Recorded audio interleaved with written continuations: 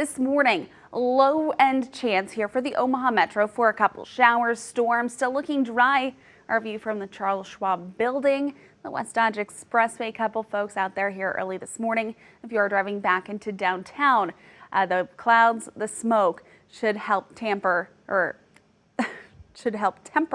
some of that sun glare. A warm start to your morning, 60s to lower 70s, and air quality for many in the good to moderate range. Going to see that smoke here hang with us just a little bit. Live dual pole super Doppler tracking a couple storms on into Jefferson, now into Saline County. Nothing severe, but producing a bit of lightning, some moderate rainfall. Getting a shower, no lightning here now, just moving on into the I-29 corridor just east of Tekamah.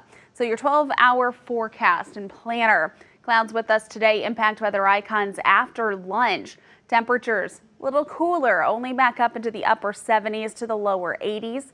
81 today, Omaha, Shenandoah, 75 Norfolk, 79 Atlantic, a little bit below average. Our latest storm predictor model, very spotty showers and storms throughout the day, and this is the most aggressive of my models, so let's walk through it after 12 p.m. See, very spotty in nature, no one line of storms.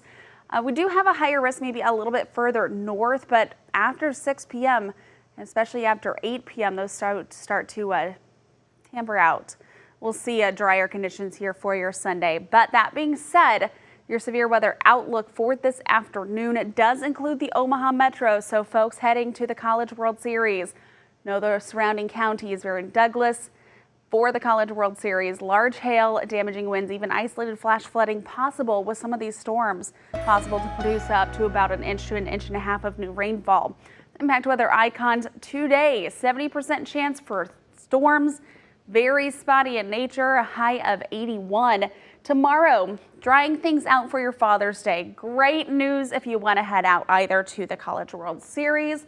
I was just hanging out with Dad at Warner Park for the Storm Chasers. That's a home game too. Juneteenth, Monday, the heat and humidity on the rise, 91 and staying in the lower 90s throughout next week. Low end storm chances. Summer begins on Wednesday, 93, but we could be feeling even warmer with some of that humidity and heat index.